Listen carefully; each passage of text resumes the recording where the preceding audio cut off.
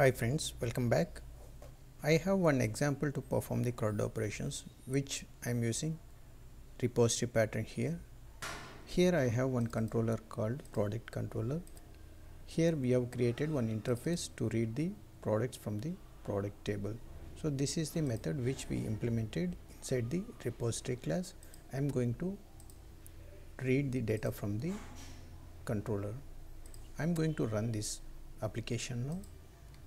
This is our home page. Whenever we click on this product nav item, this is going to product controller and it's going to read the products from product table.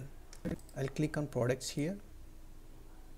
So whenever we are clicking on product controller, we are facing this error invalid operation exception. So this is the error unable to resolve the service for type. This is our interface name. It is trying to activate from product controller.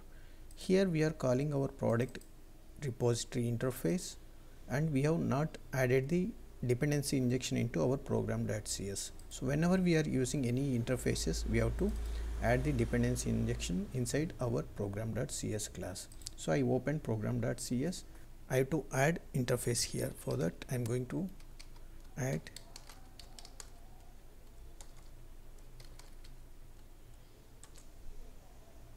dot. I'm going to use scope. Here I have to use my interface name,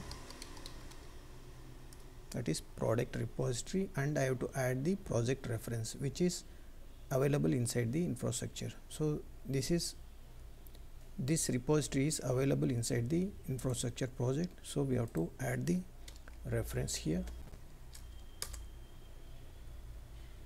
and here we have to pass our implementation class name, that is product repository.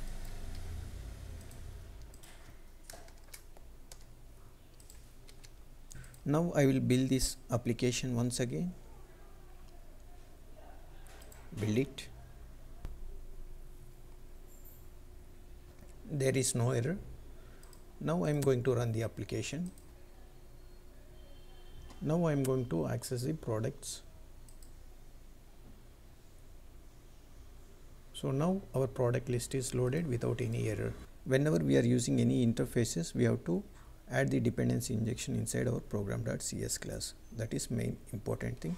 Like this we can fix these type of errors. That's it for today. If you like this video, please like and subscribe to my channel. Thanks for watching.